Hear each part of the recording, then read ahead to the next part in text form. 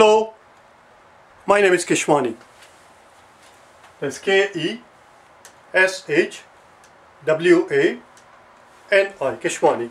We are here because we want to learn how to set up algebraic word problems.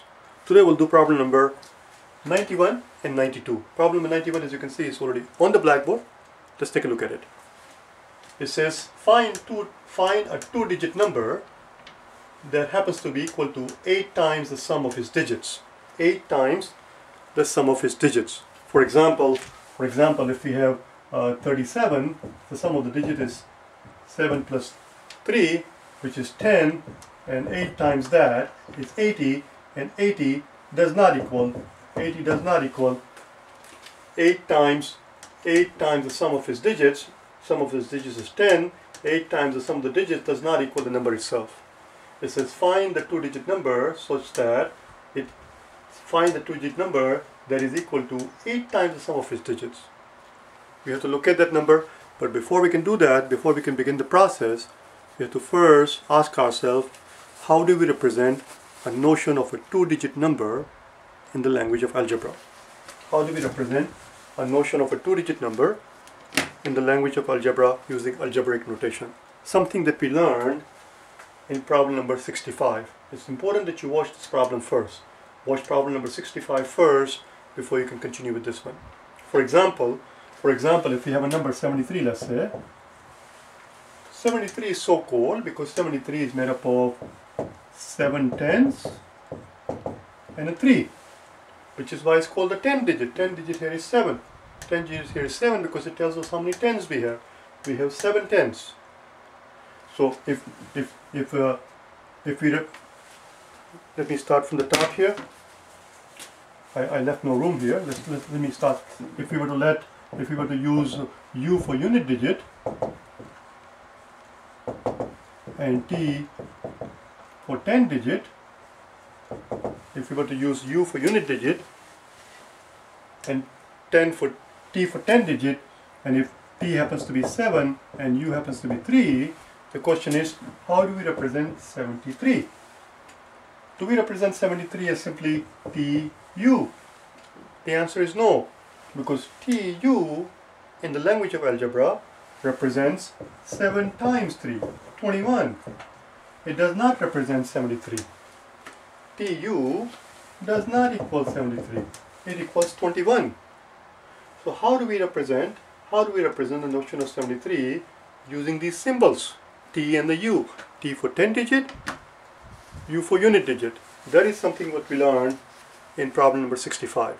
What we do is, we ask ourselves, how many tens do we have? We have 7 tens. 7 is our T. T equals 7. And how many tens do we have? We have 7 tens. So it's 10 times T. Technically it is T times 10 is what it is, because it tells you how many tens we have. We have 7 tens. We have 7 tens plus how many unit digits do we have?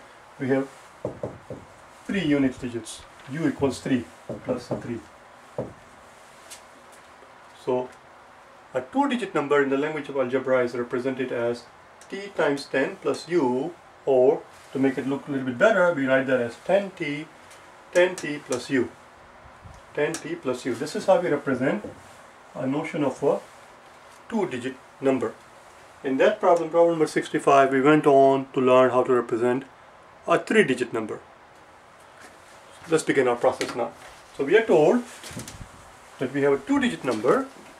We have a two-digit number which happens to be equal to 8 times the sum of its digits. But two-digit number is right here. So let's put it here. 10 times T plus U, where T happens to be the 10 digit, U happens to be the unit digit. And this number right here that we wrote here has to equal to 8 times its sum of the digits, which is very straightforward. We can start the process now. 8 times the sum of its digits, which is T plus U.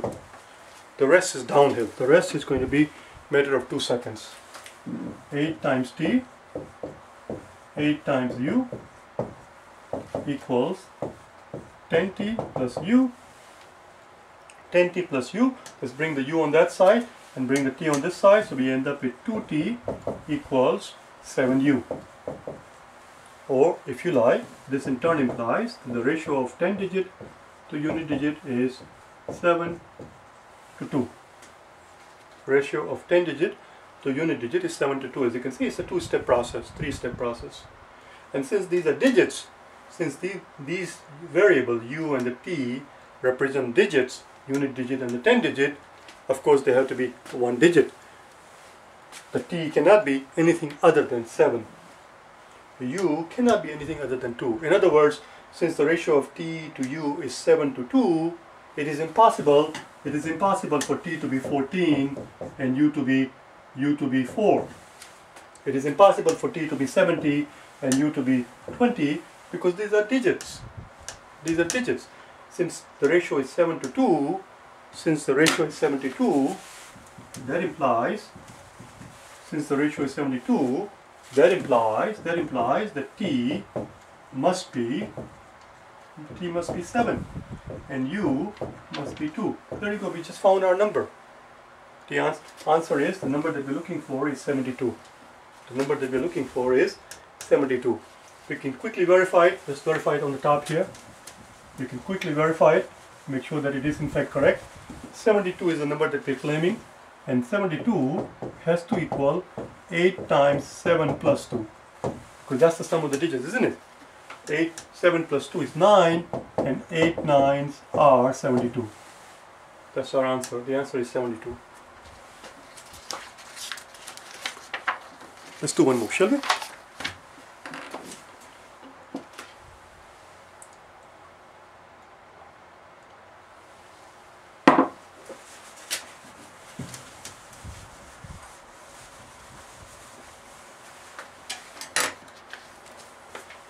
Number 92. Find two numbers whose sum is 30 and whose difference is 6. The sum is 30 and the difference is 6.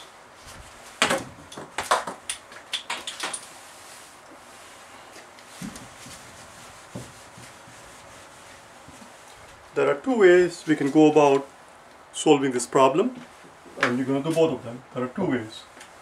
One is what is known as simultaneous equations method. Simultaneous equation method, which is very straightforward. We have the sum, we are told, is 30, so we're going to make up two variables. X plus y equals 30.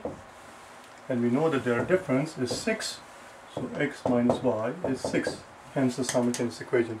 The reason why this method is very quick and very efficient here is because these are very simple equations.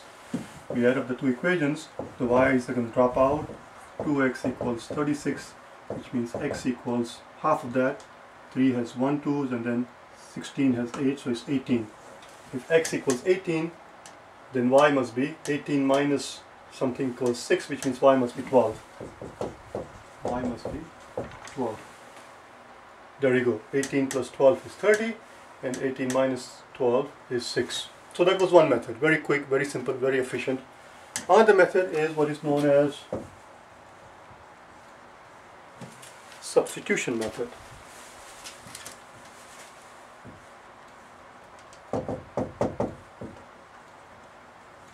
In the substitution method, we do not have two equations.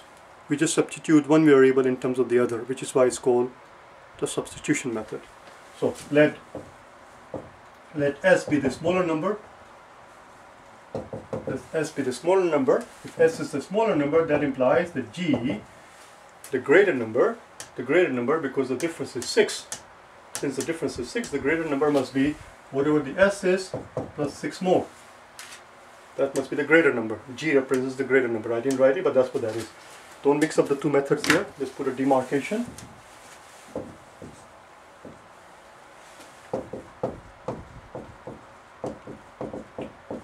Let's put a demarcation. I do not know when we learned the word demarcation, but we did. I do remember that we did learn the word demarcate in our vocabulary lessons 1 through 100.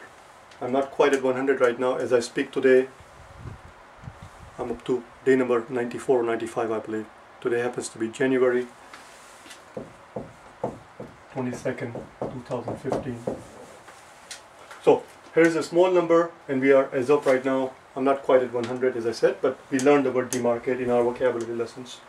So here the smaller number is being represented by s, the larger number is being represented by s plus 6. And their sum, s plus 6, we are told, is 30. Combine two s's plus 6 equals 30, which means two s's must be 24, and therefore s must be 12. If the smaller number is 12, the larger one is 6 more than that, which means the larger one must be 18.